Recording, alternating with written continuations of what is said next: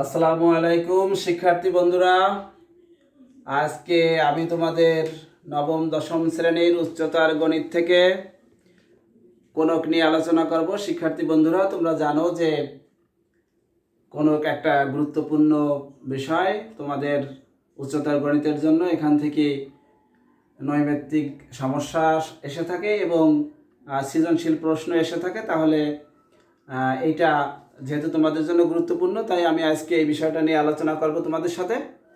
এজন্য আমার চ্যানেলটিকে সবাই সাবস্ক্রাইব করবা এবং বেল আইকনে ক্লিক করবা। বন্ধুরা, আসো কথা না বাড়িয়ে আমরা বোর্ডের দিকে তাকিয়ে দেখি যে আমরা যে কোনক নিয়ে আলোচনা করব আজকে, এই কোনকটা মূলত আসলে কি। আমরা যে বিষয়টা নিয়ে আলোচনা করব সেই বিষয়টা কি সেটা যদি আমাদের জানা থাকে, তাহলে আমরা বিষয়টা থেকে যে সূত্রগুলো আসে তার প্রয়োগটা কিভাবে আমরা সেটা ভালো করে বুঝতে পারবো। সেজন্য আমাদের মূলত কোন বিষয়টা জানা দরকার, যে এই কোনক কাকে বলে সেটা আমাদের জানা দরকার। শিক্ষার্থী বন্ধুরা, তোমরা জানো যে আমি সংজ্ঞাটা দেওয়ার আগে একটু চিত্রের দিকে তাকাবো। দেখো চিত্রে এখানে এ ও সি একটি সমকোণী ত্রিভুজ, শুধু এটুকু দেখো। এখন আমরা যদি একটু কল্পনার দিকে চলে যাব শিক্ষার্থী বন্ধুরা, এই এ ও সি ত্রিভুজটাকে যদি আমি, তোমরা জানো যে ওসি হলো এক্স অক্ষ আর এ ও ওয়াই অক্ষ। আমরা যদি ওয়াই অক্ষটাকে, এই সমকোণী ত্রিভুজটার ওয়াই অক্ষটাকে যদি স্থির রেখে এটাকে চতুর্দিকে ঘুরাই, তাহলে দেখা যাবে যে একটা ঘনবস্তু উৎপন্ন হয়েছে। এই যে ঘনবস্তুটা, যে আকৃতিটা দেখা যাচ্ছে, এই আকৃতিটাই হলো কোনক। তাহলে শিক্ষার্থী বন্ধুরা, এই কোনকে আমরা তিনটি সূত্র পাবো এবং সেই সূত্রগুলো আমরা কিভাবে পাবো সেগুলো আমরা দেখি। এখানে আমাদের পরিচয়গুলো একটু জানা দরকার শিক্ষার্থী বন্ধুরা। এখানে প্রথমে যেটা হলো ওসি, দেখো এটা কিন্তু একটা বৃত্ত উৎপন্ন হয়েছে। তাহলে এটা যদি বৃত্ত উৎপন্ন হয়, এখানে ওসি হলো ব্যাসার্ধ, ব্যাসার্ধকে জানো আমরা আর দ্বারা প্রকাশ করি। আর এখানে সমকোণ, যেহেতু সমকোণী ত্রিভুজ এটা, সেহেতু এটা সমকোণ অর্থাৎ 90 ডিগ্রি। আর এই কোনকের উচ্চতা অর্থাৎ ও বিন্দু থেকে এ বিন্দু পর্যন্ত যে দূরত্ব বা উচ্চতা, সেটাকে আমরা এইচ দ্বারা প্রকাশ করি। আর শিক্ষার্থী বন্ধুরা, এ বিন্দুতে দেখো শীর্ষকোণ উৎপন্ন হয়েছে, কিন্তু আমাদের যেহেতু আমরা এই সমকোণী ত্রিভুজটা নিয়ে আলোচনা করতেছি, সেজন্য আমাদের এই সমকোণী ত্রিভুজটাতে যে কোণ আমরা থিটা দ্বারা প্রকাশ করেছি, ওই কোণটাকে মূলত আমরা অর্ধ শীর্ষকোণ বলি। তাহলে শীর্ষকোণটা এই সবটুকু হলো শীর্ষকোণ হতো, যেহেতু এটা সমদ্বিখণ্ডিত হয়েছে এখানে আর এখানে লম্ব হয়েছে, তার মানে এটা অর্ধ শীর্ষকোণ, এই থিটা কোণটা অর্ধ শীর্ষকোণ। আর একটা বিষয় বন্ধুরা, এখানে দেখো যে এটা হেলানো উচ্চতা, অর্থাৎ হেলানো উচ্চতাকে আমরা এল দ্বারা প্রকাশ করি, যেটা সমকোণী ত্রিভুজের অতিভুজ। তাহলে এই যে ও এ সি সমকোণী ত্রিভুজের ভূমি এখানে আর, উচ্চতা এইচ, শীর্ষ অর্ধ শীর্ষকোণ থিটা এবং হেলানো উচ্চতা এল, এইগুলো হলো মূলত বন্ধুরা এখানে তোমার কোনকের মূল বিষয়গুলো এখানে আছে। এই কয়টা জিনিস তাহলে এখানে আমি দেখো লিখে রেখেছি, এই ব্যাসার্ধ আর, উচ্চতা এইচ, অর্ধ শীর্ষকোণ থিটা এবং হেলানো উচ্চতা, এইগুলো দিয়ে আমরা চারটা বলা চলে, তো মূলত তিনটা, তারপরে একটা আমরা সমকোণী ত্রিভুজের জন্য পিথাগোরাসের সূত্র ব্যবহার করে আর একটা এল এর মান বের করে দেবো, তখন চারটা সূত্র দাঁড়াবে। তাহলে বন্ধুরা, আমরা একে একে আসলে চলে আসি সূত্রগুলোতে। প্রথমে আমরা যেটা নির্ণয় করবো সেটা হলো বক্রতলের ক্ষেত্রফল। বক্রতলের ক্ষেত্রফল আমরা একটু লিখি বন্ধুরা, বক্রতলের ক্ষেত্রফল, বক্রতলের ক্ষেত্রফল। বক্রতলের ক্ষেত্রফলের সূত্র হবে হাফ গুণ পরিধি গুণ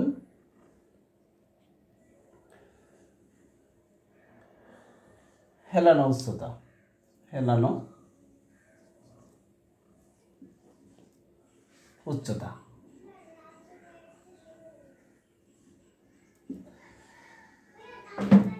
তাহলে বন্ধুরা বক্রতলের ক্ষেত্রফল হাফ পরিধি। এখানে পরিধি বলতে আমরা আসলে বুঝি যে এখানে যে তলে যে পরিধিটা ক্ষেত্রফলটা উৎপন্ন হয়েছে এই ক্ষেত্রফলটার পরিধি।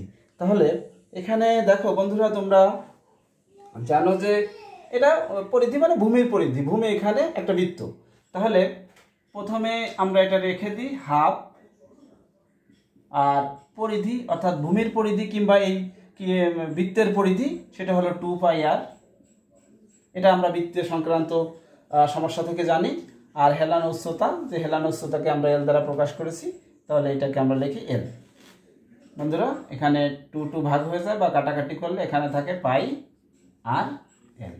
অর্থাৎ শিক্ষার্থী বন্ধুরা এখানে বক্রতলের যে ক্ষেত্রফল, বক্রতলের ক্ষেত্রফল আমরা হাফ ইন্টু পরিধি ইন্টু হেলানো উচ্চতা, এটা কিন্তু এখান থেকে পেয়ে এর গাণিতিক যে সমস্যাটা করলাম, সমস্যা দেখো এখানে পাই আর এল। অর্থাৎ বক্রতলের ক্ষেত্রফল নির্ণয় করতে গেলে আমাদের পাইটা জানতে হবে, ব্যাসার্ধ আর জানতে হবে এবং হেলানো উচ্চতা এল জানতে হবে। বন্ধুরা এখানে হয়তো দুইটা মান দেওয়া থাকবে, উচ্চতা হেলানো উচ্চতা এবং ব্যাসার্ধ। আর পায়ের মান তোমাদের জানা আছে, যেটা আমরা আগের ক্লাসেই বলেছি। তারপরে আমি একটু তোমাদের স্মরণ করার জন্য লিখে দিলাম পাই ইকুয়াল 3.1416। এটা ভারতীয় গণিতবিদরা এটা ব্যবহার করে এবং আর্যভট্টের অবদান সবচেয়ে বেশি, যেটা একটা গ্রিক অক্ষর এবং একটা তোমরা জানো যে একটি অমূলদ সংখ্যা। শিক্ষার্থী বন্ধুরা তাহলে আমরা যদি বক্রতলের ক্ষেত্রফল নির্ণয় করতে আমাদের সমস্যাটা আসে, তাহলে আমরা এটা দিয়ে করতে পারবো। এবার আমরা সমগ্র তলের ক্ষেত্রফলে আসব। তাহলে বন্ধুরা দেখো বক্রতলের যে ক্ষেত্রফল, বক্রতলের ক্ষেত্রফল কিন্তু আমরা এখানে পেয়ে গেছি, বক্রতলের ক্ষেত্রফল এটা পেয়ে গেছি। এখন আমরা যদি সমগ্র তলের ক্ষেত্রফল চাই, তাহলে একটা ভূমির ক্ষেত্রফল আর এই বক্রতলের ক্ষেত্রফল, এই দুইটা যদি আমরা যোগ করি তাহলে সমগ্র তল পেয়ে যাব। আমরা বক্রতলের ক্ষেত্রফল যেহেতু পেয়ে গেছি, অর্থাৎ এইখান থেকে উপরের অংশের ক্ষেত্রফল। এবার ভূমির যে ক্ষেত্রফল, ভূমির ক্ষেত্রফল যেটা, সেটা আমরা বলি যে এখানে আমি একটু লিখি যে ভূমির ক্ষেত্রফল, ভূমির ক্ষেত্রফল, ভূমির ক্ষেত্রফল ইকুয়াল ভূমিটা কি আসলে একটা বৃত্ত, তাহলে বৃত্তের ক্ষেত্রফল হলো পাই আর স্কয়ার। এখন সমগ্র তলের ক্ষেত্রফল অর্থাৎ এই বক্রতলের ক্ষেত্রফল প্লাস ভূমির ক্ষেত্রফল, এই দুইটা ক্ষেত্রফল যদি আমরা একত্রে যুক্ত করি, তাহলে কিন্তু আমরা সমগ্র তলের ক্ষেত্রফল পেয়ে যাব, কোনকের সমগ্র তলের ক্ষেত্রফল পেয়ে যাব। তাহলে শিক্ষার্থী বন্ধুরা আমরা এই দুইটা পেয়ে গেছি, আমরা এই দুটা এখন যোগ করে দেব, যোগ করলে সমগ্র তলের ক্ষেত্রফল পেয়ে যাব। এজন্য আমরা এখন লিখি যে সমগ্র তলের ক্ষেত্রফল, সমগ্র তলের ক্ষেত্রফল। বন্ধুরা তোমরা লিখে নাও,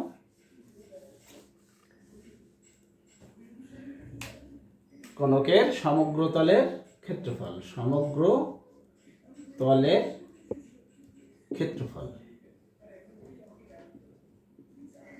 ইকুয়াল। তাহলে আমরা দুইটা ক্ষেত্রফল যোগ করতে চেয়েছিলাম, একটা হলো বক্রতলের ক্ষেত্রফল। আমি বক্রতলের ক্ষেত্রফলটা পেয়েছিলাম, বক্রতলের ক্ষেত্রফলটা আমি পেয়েছিলাম হলো পাই আর এল, পাই আর এল। আর যেটা তলের ক্ষেত্রফল বা ভূতলের ক্ষেত্রফল অথবা ভূমির ক্ষেত্রফল, সেটা একটা বৃত্তের ক্ষেত্রফল ছিল, অর্থাৎ বৃত্তের ক্ষেত্রফল ছিল কত, পাই আর স্কয়ার। বন্ধুরা দেখো এখান থেকে আমরা কমন নিতে পারি কত, পাই আর। তাহলে পাই আর কমন নিলে কি হয়, এল প্লাস আর। শিক্ষার্থী বন্ধুরা সমগ্র তলের ক্ষেত্রফল আমরা এই সূত্রটা দিয়ে বের করতে পারবো, যেখানে পাই আগেই বলেছি, আর ব্যাসার্ধ এবং এলটা হলো হেলানো উচ্চতা। তাহলে হেলানো উচ্চতা এবং ব্যাসার্ধ যদি দেওয়া থাকে, তাহলে আমরা সমগ্র তলের ক্ষেত্রফল নির্ণয় করতে পারবো। শিক্ষার্থী বন্ধুরা আর একটা বিষয় রয়ে গেছে, সেটা হলো আয়তন। আয়তন জানো যে আয়তন হলো যে কোনো বস্তুর আয়তন হলো তার ক্ষেত্রফল আর তার সঙ্গে উচ্চতার গুণফল। তো এখানে আমাদের আয়তনটা আমি লিখি, দেখো আয়তন বলতে আমরা মূলত বুঝি, যেহেতু কোনকের ক্ষেত্রে এটা হলো 1/3 ইন্টু ক্ষেত্র 1/3 ইন্টু ভূমির ক্ষেত্রফল, ভূমির ক্ষেত্রফল এর সাথে গুণ করতে হবে কি, উচ্চতা। তাহলে আমরা আয়তন পেয়ে যাব। তাহলে বন্ধুরা দেখো যে এখানে 1/3 ইন্টু ভূমির ক্ষেত্রফল অর্থাৎ বৃত্তের ক্ষেত্রফল বা পাই আর স্কোয়ার ইন্টু উচ্চতা হলো এইচ, এই উচ্চতা হলো এইচ। তাহলে এই তিনটা যদি আমরা গুণ করি তাহলে পাই 1/3 পাই আর স্কোয়ার এইচ।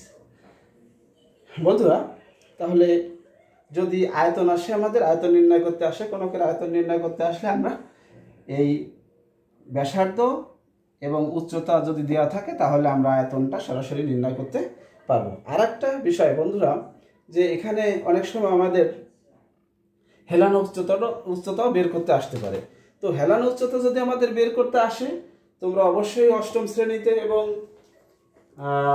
নবম শ্রেণীতে পিথাগোরাসের উপপাদ্য শিখেছো বা সমকোণী ত্রিভুজের ব্যবহার শিখেছো। সেই সমকোণী ত্রিভুজের ব্যবহারে তোমরা এটাকে যদি লম্ব ধরো, অর্থাৎ এইচটাকে যদি আমরা লম্ব ধরি, ওটাকে যদি ভূমি ধরি এবং এসিকে যদি হেলানো উচ্চতা ধরি, তাহলে যেহেতু এটা 90 ডিগ্রি কোণ, এটা ভূমি, আর যেখানে 90 ডিগ্রি কোণ উৎপন্ন হবে তার বিপরীত বাহুটা অতিভুজ, অর্থাৎ আমাদের এই অতিভুজ অথবা এল এর মান নির্ণয় করতে হবে। আর যেহেতু ভূমি আর উচ্চতা এই দুইটা এখানে দেওয়া আছে, তাহলে আমরা এল এর মান পেয়ে যাব। আমরা এই সমকোণী ত্রিভুজটা থেকে কি পাই, অর্থাৎ ও এ সি, ত্রিভুজ ও এ সি হতে পাই কি পাই, অতিভুজ স্কোয়ার অর্থাৎ এল স্কোয়ার ইকুয়াল ভূমি স্কোয়ার অর্থাৎ আর স্কোয়ার প্লাস উচ্চতা স্কোয়ার বা লম্ব স্কোয়ার অর্থাৎ এইচ স্কোয়ার। অতএব যদি এল নির্ণয় করি তাহলে রুট চলে আসে পাশে আর স্কোয়ার প্লাস এইচ স্কোয়ার। শিক্ষার্থী বন্ধুরা, তাহলে এটা দিয়ে আমরা হেলানো উচ্চতাও নির্ণয় করতে পারবো। তাহলে বন্ধুরা, যে চারটা সূত্র আমরা আজকে দেখলাম, এই চারটা সূত্র দিয়ে আমরা সব রকমের গাণিতিক সমস্যার সমাধান করতে পারবো এই কোণক সংক্রান্ত। শিক্ষার্থী বন্ধুরা, তোমরা যদি এই সূত্রগুলো ভালো করে বুঝতে পারো তাহলে যেভাবেই গাণিতিক সমস্যা আসুক তোমরা সেটা চিত্রটা এঁকে গাণিতিক সমস্যার সমাধান করতে পারবা। শিক্ষার্থী বন্ধুরা, যদি তোমরা এটা দিয়ে একটু উপকৃত হও, তোমরা পরীক্ষায় ভালো রেজাল্ট করতে পারো, তাহলে আমার প্রচেষ্টা সফলতা পাবে। তোমাদের আমার ইমেল নাম্বারটা দিয়ে দিচ্ছি, যদি তোমাদের কোনো মতামত থাকে অথবা যদি কোথাও বুঝতে কোনো সমস্যা হয় তাহলে আমার ইমেল নাম্বারে তোমরা সেগুলো লিখে পাঠাতে পারো, আমি তোমাদের সমস্যার সমাধান করার চেষ্টা করব। ইমেল নাম্বারটা লিখে নাও, TARIQULMATH তারিকুল ম্যাথ 10 TEN@gmail.com। বন্ধুরা, মোবাইল নাম্বারটা আছে সঙ্গে 01715441737।